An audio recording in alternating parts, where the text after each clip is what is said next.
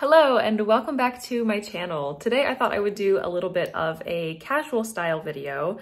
I'm gonna start it today, but it's probably gonna go throughout the next several days or week or so because a lot of you have asked to see a little bit more around Montreal, and we're getting nicer weather now. It is getting into actual spring weather now that we're at the end of April. So I think it's gonna be a little bit easier to record some stuff. I'm not gonna get up to anything terribly exciting. It's not going to be like a travel vlog type of excitement, but I'm gonna record out and about, doing some stuff around Montreal, seeing some stuff, and just kind of give you an idea of the vibe. And also throughout this video, I think I'm gonna answer some of the first questions that you guys have asked me. It's definitely not gonna be an extensive Q&A all about Montreal or anything like that.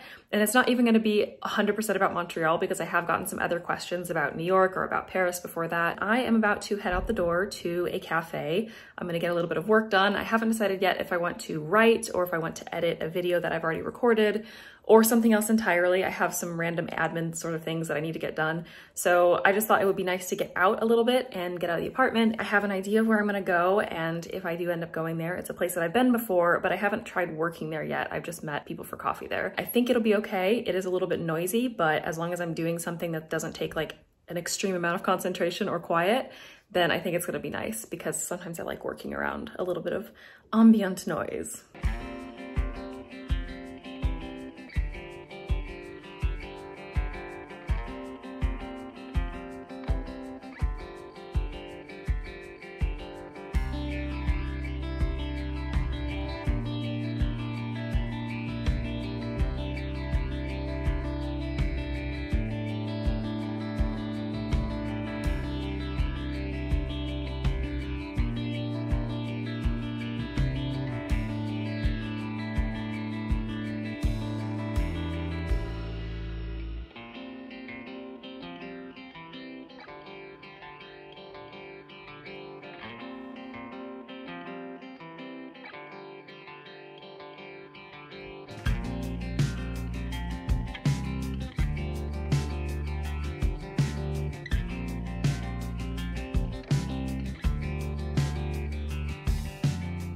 Hello again, I'm back. So this is not exactly a faithful week in the life because it's been almost 2 weeks now since I recorded those last clips that you saw. I have recorded some other stuff that I'm going to insert in just a moment, so it's not a complete time jump of 2 weeks, but there were several days there that I didn't really do anything that interesting. Last weekend, my husband and I did do a little outing for several hours around Montreal, and I filmed some cute stuff. So I'm going to insert those clips in just a moment. First though, I did promise that I was going to answer some questions of you guys' in this video, so that's what I'm going to do. These questions come from a couple of my past videos that I've uploaded to this channel about moving to Montreal from New York and also about just reflections on living abroad in general. I did respond with a written comment to, I think, all of these, but I also thought it would be fun to actually respond with my voice in a video, and I thought maybe these questions might be interesting to some other people who might not have seen the comments as well. So the first one is from Pierre, who asks, how was your accent in French compared to the accents of Paris and Montreal? To do this one justice, I feel like I should respond in French, so then the French speakers who follow me can maybe make their own judgment about what they think. Mais je pense que c'est plutôt évident que mon accent est plutôt parisien ou simplement français. Mes influences ne sont pas tout parisiens. Je pense que les plupart sont parisiens, mais j'ai beaucoup d'influences également de d'autres parties de la France.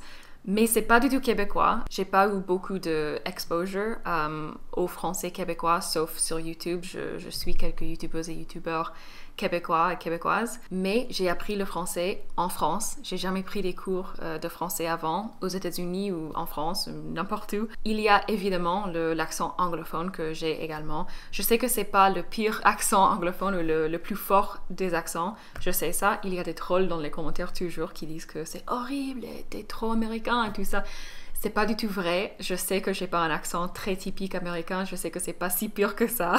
Et c'est pas pour insulter les Américains qui apprennent le français parce que c'est normal qu'on a des accents. Et il faut arrêter un peu de critiquer les gens qui essaient mais qui n'arrivent encore parce que ça prend du temps, ça prend du pratique. Mais je sais que j'ai encore un accent anglophone. Je sais que c'est pas du tout disparu. Ça va jamais partir parce que j'utilise pas le français dans mon quotidien. C'est vraiment quelque chose que j'entends tous les jours peut-être parce que je regarde des vidéos et je lis des trucs en français tous les jours, mais c'est pas tous les jours que je l'utilise et que je parle en français. Mais après ça, après qu'on entend que je suis anglophone, ou au moins on entend que je suis pas francophone native, c'est pas ma langue maternelle. Ça, au moins, c'est évident, même si c'est pas anglais qu'on entend au début, je sais pas. Peut-être vous pouvez me dire si vous entendez que je suis vraiment anglophone ou que je suis simplement pas francophone de mon naissance. Mais après, c'est vraiment un accent de la France, je pense. C'est plutôt évident que c'est pas du tout québécois. Je sais pas, après quelques mois ou peut-être un an à Montréal, peut-être ça va... Je sais pas, ça va pas changer, je crois. Je crois que ça va être un peu comme quand j'étais en Angleterre pour un an. Même si l'anglais c'est ma langue maternelle, donc c'est un peu différent peut-être, mais après un an à Bristol, j'ai pas du tout pris l'accent, mais j'ai pris des expressions, j'ai pris même un peu de ton britannique, et j'ai commencé à utiliser des phrases ou des mots qui étaient très communs dans mes cercles. Donc je pense que c'est plutôt ça, si mon accent ou mon français change après quelques temps à Montréal, les expressions québécois peut-être, un peu de ton peut-être québécois, un style de parler français qui n'est pas 100% de la France. Peut-être au final ça me donnerait un peu un accent mystère en français, qui serait fun, ou le fun comme on dit à Montréal. J'ai l'impression parfois que j'ai déjà ça avec mon accent anglais, c'est pas du tout ce que c'était il y a 11 ans avant que j'ai déménagé au Royaume-Uni, donc c'est peut-être le but en français, c'est de prendre un accent qui confonde tous les gens avec qui je parle. Back to English now for a question that was actually asked in French, but I'm going to answer it in English because I would like as much of this video to be accessible to non-French speakers as possible, because I think a lot of people who follow me don't speak French fluently, and also subtitles take forever to do. So I'm just going to do one question in French. Maybe in the future I will do a whole video in French, and I'll just be ready for all the time that it takes to subtitle it. But for now, we're going to go back to English. The question is, si vous deviez choisir entre New York et Paris, quelle ville choisiriez-vous et pourquoi? If you had to choose between New York and Paris, which city would you choose and why? So I feel like I can't possibly answer this question fully balanced because I lived in Paris for 5 years. I lived in New York for about 2.5. So I've lived in Paris twice as long as New York. And when my husband and I left Paris, we were very much ready to leave Paris. It was a conscious choice that we made. And for New York, we would have happily stayed there longer. We just had an opportunity that came up in Montreal. So we didn't actually choose to leave New York as much as we chose to come to Montreal. So it's not really fair because I was really sick of Paris, but I would definitely choose New York. I think overall, you know, both cities have amazing things to offer. Both cities have huge cons as well.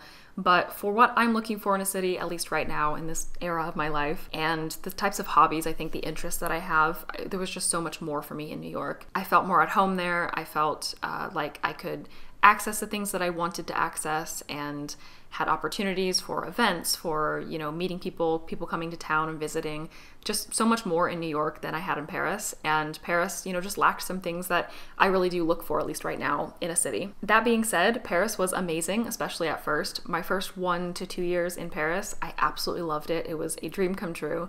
It's just after that point, it started to kind of become where the cons outweighed the pros. And then of course the pandemic happened and everything changed then. But even pre-pandemic, I was already looking for, you know, what's next? What's going to be the next city where we move? New York, maybe I would have reached that point if I had stayed 5 years instead of 2.5, but I hadn't reached that point when I left. So I can definitely say that I felt more at home, more just generally like I fit in New York better than Paris, just for the style of how I like to dress, what I like to do, what, you know, interests me. I think now is a good moment to insert some of the clips that I got last weekend in Montreal. So my husband and I went to Westmount, and then we decided to walk to the Parc du Montréal, which is the massive park in the middle of the Ile Montréal.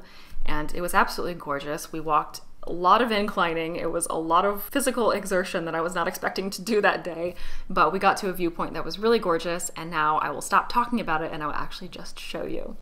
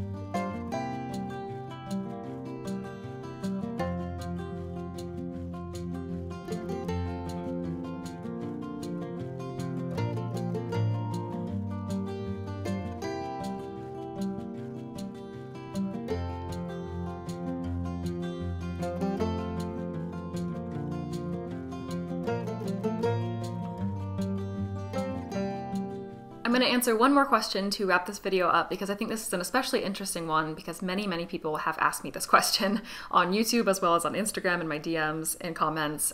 It's a very popular one, but I'm going to answer this one from El Piloto from my moving video. Can you do a video in the future about the differences between Quebecois and Parisian accents and vocabulary that you've encountered? I still feel like there's a lot to discover. There's definitely a lot of stuff that I haven't encountered. I've watched videos talking about differences that I maybe haven't noticed or haven't encountered simply yet.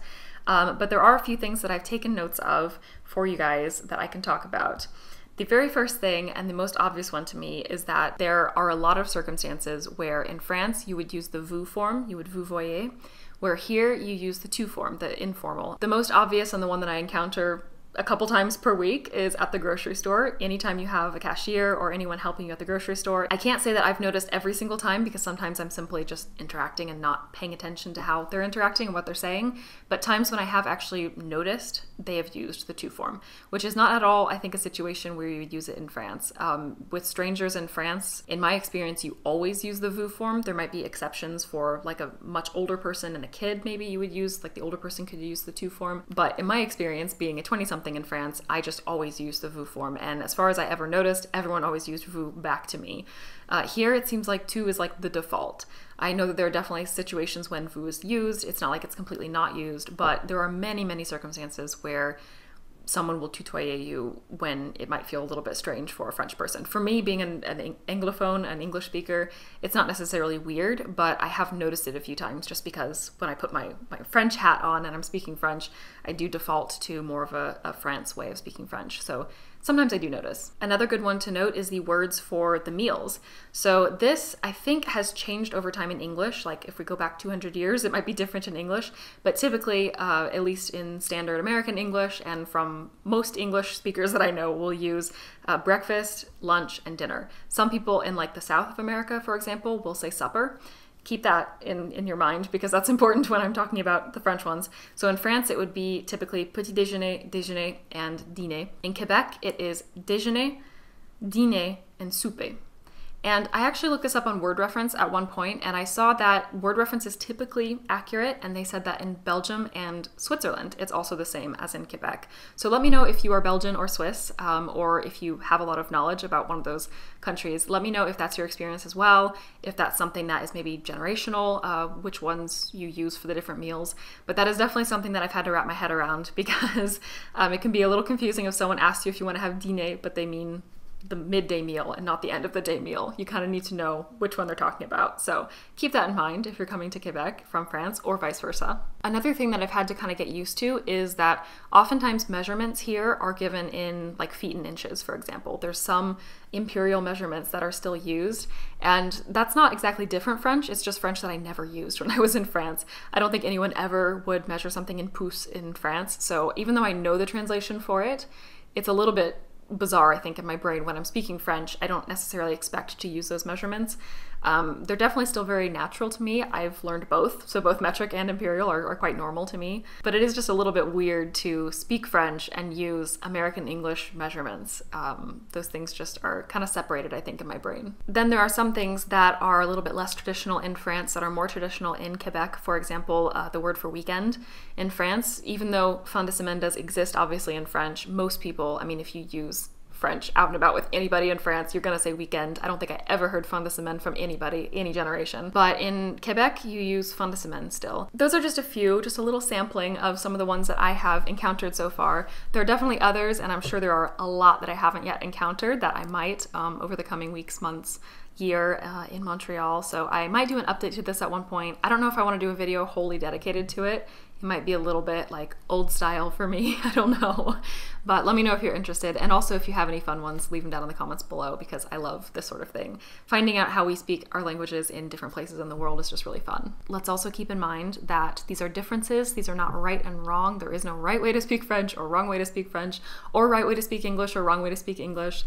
Your accent and what phrases you use and what expressions you use is completely determined by where you grew up, what influences you've had most recently in your life, what kind of things you surround yourself with in terms of media, what you watch, what you absorb. That is how we have accents and, you know, use the language that we use. So let's please not be judgmental of each other in the comments. I think you guys are perfectly wonderful because I've never had that many problems except when I've had videos go like a little bit outside of my subscriber base, and then the trolls will enter the comments. But I'm sure you guys will be respectful, but just a little reminder, just in case people happen to stumble across this video who are not subscribers, that is how we talk about language in this house. So there is my little mandate for you. To wrap up this video, I have a few bonus clips that I have forgotten to put in a video. These were taken a month ago at the beginning of April, but you'll see that there's still snow because Montreal weather is insane. I realized that I hadn't put them in a vlog anywhere, so I thought I would just put them in as a little bonus at the end of this video. It was when my husband and I went to the Redpath Museum, which is on the campus of McGill University, so it's very central in Montreal.